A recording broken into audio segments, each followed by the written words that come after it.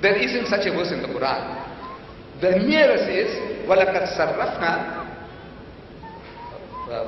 وَلَقَدْ كَتَبْنَا فِي الزَّبُورِ مِنْ بَعْدِ الذِّكْرِ أَنَّ الْأَرْضَ يَرِثُهَا عِبَادِيَ الصَّالِحُونَ. Says that we had given to Dawood in the Zabur this message that to my righteous servants will inherit the earth. That is what the Quran says. But this quotation, the meek shall inherit the earth, you find that in Matthew chapter 5 verse 5, where Jesus says, the meek shall inherit the earth.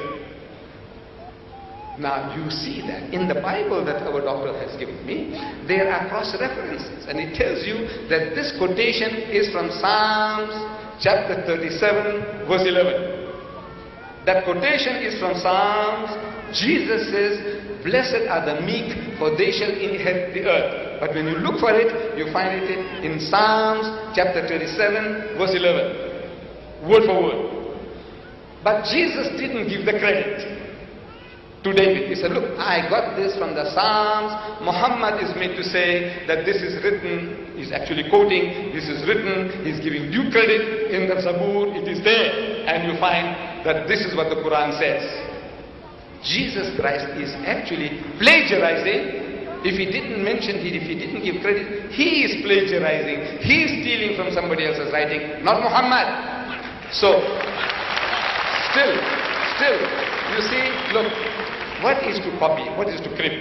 You must show to us. I have the Arabic Bible here, in case he hasn't got it, and got the Arabic Quran here.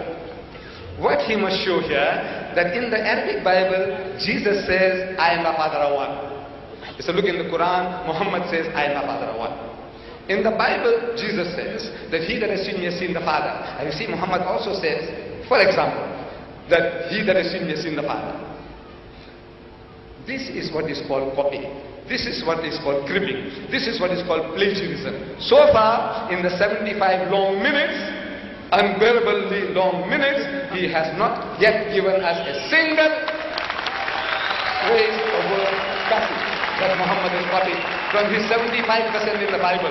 The Arabic Bible is here, sir, easy for you, and the Arabic Quran is also here, making it easy for you. Thank you, Mr. Deedat.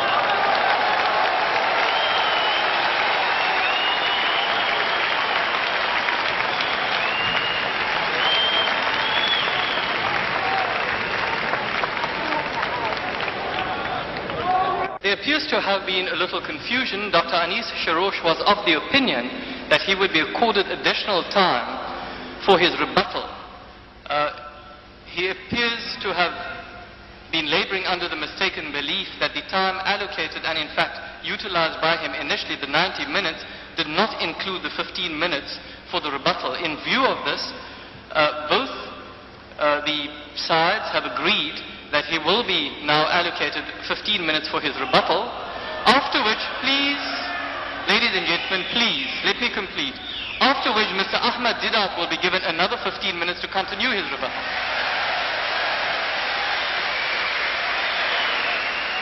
Please bear in mind that this meeting has to be conducted fairly, and that means you're participating in a fair manner as well. Please let both speakers express their views and opinions. You could raise objections after they have spoken, not while they are speaking.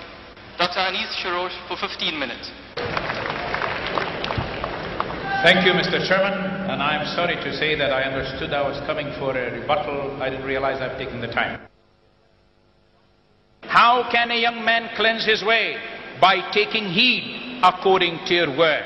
Verse 11, your word I have hidden in my heart, that I may not sin against you. Verse 133, direct my steps by your word, and let no iniquity have dominion over me. 2 Timothy 3:16 to 17, all scripture is given by inspiration of God, and is profitable for doctrine, for reproof, for correction, for instruction in righteousness, that the man of God may be complete, thoroughly equipped for every good work. Romans 15:4, for whatever things were written before were written for our learning, that we through the patience and comfort of the scriptures might have hope. there are no less than 300 prophecies that were fulfilled in the time and lifetime of our Lord Jesus Christ. In the Quran we are told, and argue not with the people of the scripture unless it be in a way that is better. We are also told, and if thou, Muhammad, art in doubt concerning that which we reveal unto thee, then ask or inquire, if you please, those who read the scripture that was before thee. Then we read in Surah Al-Ma'idah from Piqthal, interestingly enough, it's verse 44. In Ali's, it's 47. And this is what it says. It was as who revealed the law to Moses. Pardon me, it was we who revealed the law to Moses. Therein was guidance and light. By its standard have been judged the Jews by the prophet who loved Allah, Allah's will, by the rabbis and the doctors of the law, for to them was entrusted the protection of Allah's book. It's called Allah's book. Now, Mr. Deedat, as to the questions concerning these matters of figures and the lives of people, let me first mention to you that I'm amazed that a man of your caliber does not realize that in Matthew we have the lineage of Jesus from the side of Joseph, his adopted father. And you know as well as I do, 66 fathers were not the real fathers. It was very simple. There was grave importance in those days and today placed on one's ability to prove his lineage, because the inheritance depended on that. Therefore, Jesus was connected to the royal line of David from the tribe of Judah through Joseph. Dr. Luke followed another line from Mary, because they were not brother and sister. And as you well know, King Hussein of Jordan traces his lineage to the Hashemites, and therefore to that of Muhammad himself, because of the importance involved. Accuracy, Mr. Deedat, must be the idea. As for the other matters that you mentioned, such as Samson, first of all, ladies and gentlemen, no one has the right to make fun of the word of God because he is playing with fire. Secondly, I have noticed ever since I met Mr. Deedat that he has a problem with the biblical miracles. Why? It appears to me that his Allah is too small for such demonstrations of the Almighty. Surely one can say Allahu Akbar all day and all night, but I would rather say Allahu Huwal Akbar, God is the greatest. And therefore he is capable of providing his anointed servants with incredible powers to do his bidding. Listen to this. Mas'udi in Muradi, volume 4, page 376, tells us that at the battle of Safin, Ali, with his own hand, no weapon, no stick, no jawbone of an ass, had killed 525 men in one day. Now I wonder if this story is more believable than Samson killing 1,000 men with a large jawbone of a donkey. Samson even killed more people.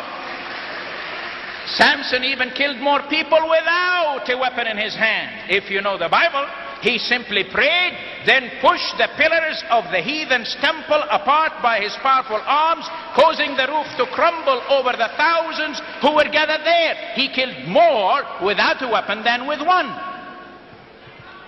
As to the foxes, Mr. Deedat, apparently you haven't studied about foxes. Do you know that their favorite food is lamb and chicken?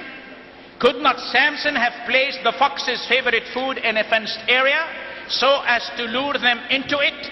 A common saying in most languages, where foxes live, states, as sly as a fox. Why? Because, my dear friends, when captured, a fox plays dead till he is left alone. Then he takes off. Samson could have tied their tails while they were playing dead, then with a rope tied the torch between them. What a hilarious sight it must have been to see those creatures running throughout the fields with a flaming torch tied to their tails and setting fire to his enemy's corn.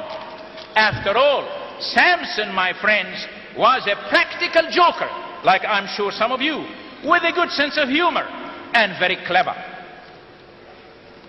Now, I'd like to ask you, please, the Quran states God inspired David to write the Zabur. Let me ask you a question. Do you know that there are 150 Psalms which God inspired? 50 are anonymous. We do not know who wrote them, humanly speaking. 12 by Asaph, 10 by the sons of Korah, 2 by Solomon, 1 by Moses, and the balance of the 150 by David. Therefore, the Quran is not correct in claiming David wrote the Zabur. We also must ask you, what about the Injil? You say it was given to Jesus only. Galatians 3:7-9 declares, therefore know that only those who are of faith are sons of Abraham.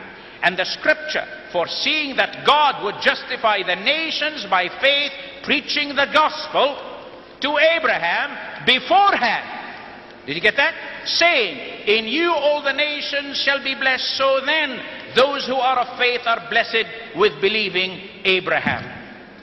God warns, my people are destroyed for lack of knowledge.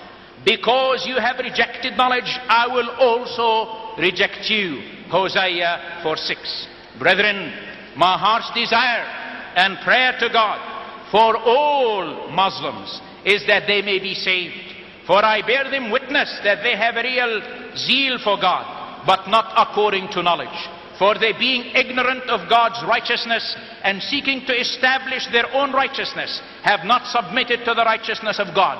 For Christ is the end of the law, for righteousness to everyone who believes. For Moses writes about the righteousness which is of the law, the man who does those things shall live by them. But the righteousness of faith speaks in this way. Do not say in your heart, who will ascend into heaven? That is to bring Christ down from heaven. Or who will descend into the abyss? That is to bring Christ up from the dead. But what does it say? The word is near you, even in your mouth and in your heart. That is the word of faith which we preach. That if you confess with your mouth that Lord Jesus and believe in your heart that God has raised him from the dead, you will be saved.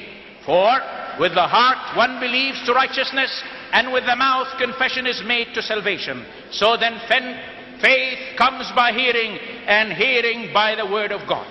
For the grace of God that brings salvation has appeared to all men, teaching that denying ungodliness and worldly lust, we should live soberly, righteously, and godly in the present age, looking for the blessed hope and glorious appearing of our great God and Savior Jesus Christ, who gave himself for us, that he might redeem us from every lawless deed and purify for himself his own special people, zealous for God and for good works. Ladies and gentlemen, these are not my words. These are from Hosea chapter 4 verse 6, from Romans 10, 1 through 10 and 17, and from Titus 2, 11 to 14. How much time do I have? About 3 minutes. Yes, all right. Old Testament was concluded 1,000 years before the Quran. The New Testament was concluded by over 500 years before the Quran. Therefore, authenticity stands firmly with the Holy Bible, not the Quran, from a scientific and archaeological viewpoint. Therefore, whenever the Quran does not agree with the Holy Bible, one must conclude, scientifically speaking, that the Quran is inaccurate and wrong and not the Bible. I will urge you to study the Bible and know where the Quran came from instead of getting emotional. Thank you.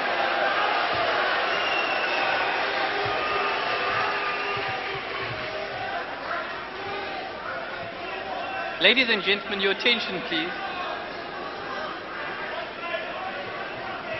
There are a few announcements before I call Mr. Deedat to present his rebuttal. Ladies and gentlemen, there will be a sequel to this debate or symposium at this venue tomorrow at 6:30 p.m. There was a newspaper report which expressed negative sentiments about Dr. Anis Shorosh having to come all the way from America to engage in the symposium or the